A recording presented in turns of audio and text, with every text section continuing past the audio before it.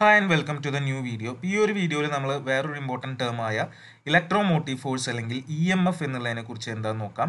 അപ്പോൾ നമ്മൾ വോൾട്ടേജ് അല്ലെങ്കിൽ പൊട്ടൻഷ്യൽ ഡിഫറൻസ് ഇലക്ട്രിക് പൊട്ടൻഷ്യൽ ഒക്കെ പഠിച്ചു. അപ്പോൾ അതേപോലെ സിമിലർ ആയിട്ടുള്ള ഒരു കാര്യമാണ് ഈ ഇലക്ട്രോമോട്ടീവ് ഫോഴ്സ് അല്ലെങ്കിൽ EMF എന്ന് പറയുന്നത്. അപ്പോൾ അതിൻ്റെ യൂണിറ്റ് മറ്റേ രണ്ട് പേരായിട്ട് സിമിലർ തന്നെയാണ്. അപ്പോൾ ഇതിലൊരു ചെറിയൊരു വ്യത്യാസമുണ്ട്. അതെന്താണെന്നുള്ളത് നമുക്ക് നോക്കാം. Electromotive force abbreviation E or EMF is the energy per unit electric charge that is imparted by an energy source such as an electric generator or a battery. ഇപ്പോൾ ഒരു എന്താ പറയുക ഇലക്ട്രിക് ചാർജിൻ്റെ മുകളിൽ energy per unit electric charge ആണ് that is imparted by an energies. ഒരു source ഒരു unit ചാർജിൻ്റെ മുകളിൽ കൊടുക്കുന്ന എനർജീനെയാണ് നമ്മൾ എന്തെന്ന് വിളിക്കുന്നത് ഇലക്ട്രോ മോട്ടീവ് ഫോഴ്സ്. അതൊരു പ്രഷറാണ് അല്ലെങ്കിൽ ഒരു ഫോഴ്സ് ആണെന്നൊക്കെ പറയാം. ശരിക്കും എനർജിയാണ്. So energy is converted from one form to another in the generator or battery as the device does work on the electric charge being transferred with in it self. ഇപ്പോൾ ഒരു എന്താ പറയുക ഒരു വർക്ക് നടക്കുന്നുണ്ട് അവിടെ ഈ എനർജി കൺവേർഷൻ എന്ന് പറയുന്നത്. നമുക്ക് ബാറ്ററിയിലാണെങ്കിൽ അറിയാം ഒരു കെമിക്കൽ റിയാക്ഷനെയാണ് എന്തായിട്ട് മാറുന്നത് നമുക്ക് ഈ ഫ്ലോ ആയിട്ട് നമുക്ക് കറണ്ടായിട്ട് കിട്ടുന്നത്. And one terminal of the device becomes positively charge and the other becomes negatively charge. നമുക്ക് പോസിറ്റീവ് എന്ന് പറഞ്ഞാൽ അറിയാം ഹയർ പൊട്ടൻഷ്യലാണ്, നെഗറ്റീവ് എന്ന് പറഞ്ഞാൽ ലോവർ പൊട്ടൻഷ്യൽ ആണെന്ന് അറിയാം. അപ്പോൾ ഒരു പൊട്ടൻഷ്യലിലുള്ള ഡിഫറൻസ് എന്തായാലും അവിടെ ഉണ്ടാവും. അപ്പോഴാണ് നമുക്ക് എന്തുണ്ടാവുന്നുള്ളൂ ഈ ഒരു മൂവ്മെൻറ്റ് അവിടെ പോസിബിൾ ആവുന്നുള്ളൂ.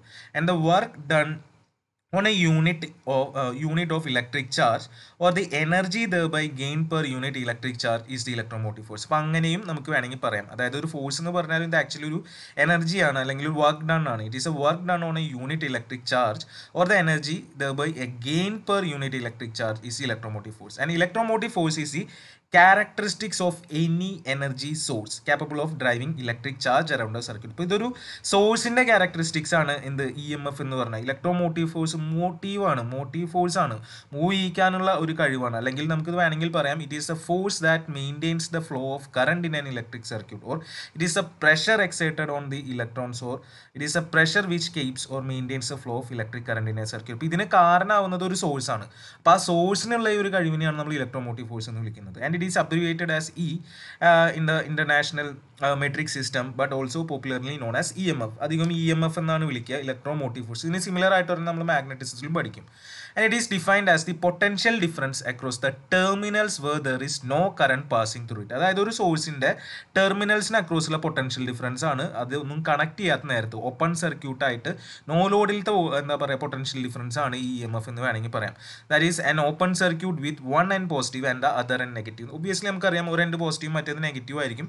അതിൻ്റെ ഇടയിലുള്ള ആ ഒരു ഡിഫറൻസ് ഇൻ പൊട്ടൻഷ്യലിനെയാണ് നമ്മൾ എന്ത് വിളിക്കുന്നത് ഇലക്ട്രോമോട്ടീവ് ഫോഴ്സ് എന്ന് വിളിക്കുക. അപ്പോൾ ഒബ്വിയസ്ലി അതൊരു ഈക്വൽ ടു എന്ത് തന്നെയാണ് വോൾട്ടേജ് തന്നെയാണ്. ബട്ട് ഇതൊരു സോഴ്സിൻ്റെ കേസിലാണ് എന്നുള്ളതാണ് മനസ്സിലാക്കുന്നത്. ഈ സോഴ്സിന് അവിടെ ഒരു മോട്ടീവ് കൊടുക്കാൻ പറ്റും എന്നുള്ളതാണ്. അപ്പോൾ ഇതിൽ നോക്കുകയാണെങ്കിൽ നമുക്ക് ഇവിടെ ഒരു ബാറ്ററി ഉണ്ട്.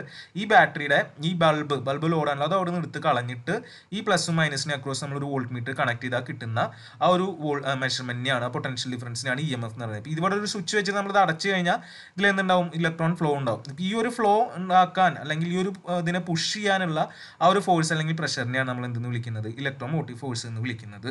ഓക്കെ, അപ്പോൾ സാധാരണ ഇലക്ട്രോമോട്ടീവ് ഫോഴ്സും വോൾട്ടേജും സെയിം ആണ് എന്ന് പറയാറുണ്ട്. അപ്പോൾ എന്താണ് ഇത് തമ്മിലുള്ളൊരു വ്യത്യാസം? ചെറിയ വ്യത്യാസം ഉണ്ട്. ആ വ്യത്യാസം എന്താ നമുക്ക് നോക്കാം. ഇപ്പോൾ നേരത്തെ ഞാൻ പറഞ്ഞ പോലെ ഇപ്പോൾ ഇതൊരു സോഴ്സാണ്, ഒരു റെസിസ്റ്റർ കണക്ട് ചെയ്തിട്ടുണ്ട്. അപ്പോൾ ഇതിൽ എന്തായാലും ക്ലോസ്ഡ് ആണ്, ഒരു കറണ്ട് ഫ്ലോ ചെയ്യും. അപ്പോൾ ഈ സാധനത്തിന് ഈ എന്താ പറയുക സോഴ്സിന് അക്രോസ് ബാറ്ററിക്ക് അക്രോസ് ആയിട്ട് നമ്മൾ ഈ ലോഡ് കണക്ട് ചെയ്യാൻ്റെ ഒഴിവാക്കിയിട്ട് പ്ലസിനും മൈനസിനും അക്രോസ് നമ്മളിപ്പോൾ ഒരു എനർജി മൾട്ടിമീറ്റർ വെച്ചു മെഷർ ചെയ്താൽ കിട്ടുന്ന അതിൽ കാണിക്കുന്ന ആ വോൾട്ടേജ് ആ റീഡിംഗ് ആണ് ഇതിൻ്റെ ഇലക്ട്രോമോട്ടീവ് ഫോഴ്സ് അല്ലെങ്കിൽ EMF എന്ന് പറയാം.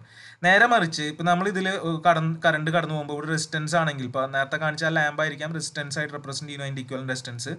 അതിന് അക്രോസ് ആയിട്ട് എന്തുണ്ടാവും I ആണ്. ഇതിൻ്റെ റെസിസ്റ്റൻസ് R ആണെങ്കിൽ എന്താ ഒരു IR ഉണ്ടായിരിക്കും, IR ഡ്രോപ്പ്. ഇതിനെയാണ് നമ്മൾ എന്ന് പറയുന്നത് വോൾട്ടേജ് എന്ന് പറയുന്നത്. ഓരോ എലമെൻറ്റിൻ്റെ അക്രോസ് ഉണ്ടാവുന്ന ഡെവലപ്പ് ചെയ്യുന്നതിനെയാണ് വോൾട്ടേജ് എന്ന് പറയുന്നത്. അപ്പോൾ ഈ വോൾട്ടേജ് എന്ന് പറയുന്നത് എപ്പോഴും എന്താവണം എന്നില്ല. ഇപ്പോൾ ഇതൊരു സിമ്പിൾ സർക്യൂട്ടാണ്. ഇപ്പോൾ ഇവിടെ നമ്മൾ അസ്യൂം ചെയ്യുന്നത് ഇവിടുത്തെ എന്താണോ വോൾട്ടേജ് അല്ലെങ്കിൽ എന്താണോ EMF അത് മുഴുവൻ ആർക്ക് കിട്ടണമെന്നാണ് ഈ ഒരു റെസിസ്റ്റൻസിന്. പക്ഷേ അങ്ങനെ സംഭവിക്കില്ല. ഇതിന് ഇൻറ്റേർണൽ റെസിസ്റ്റൻസ് ഒക്കെ ഉണ്ടായിരിക്കും. അപ്പോൾ കുറച്ച് അവിടെ ഡ്രോപ്പായി പോകും, ഇതിൽ പോവും, ബാക്കി അവിടെ കിട്ടില്ല. അപ്പോൾ വോൾട്ടേജ് എന്ന് പറയുന്നത് സോഴ്സിൽ നിന്ന് കിട്ടി വന്നിട്ടുള്ളതാണ്. സോഴ്സിലുള്ളത് ആ ഒരു കഴിവിനെ നമ്മൾ മോട്ടീവ് ഫോഴ്സ് എന്ന് വിളിക്കും, ഇലക്ട്രോമോട്ടീവ് ഫോഴ്സ്. EMF ആയിരിക്കും ഇതിനെക്കാട്ടിലും വലുതായിട്ട് ഉണ്ടാവുക. ഓക്കെ.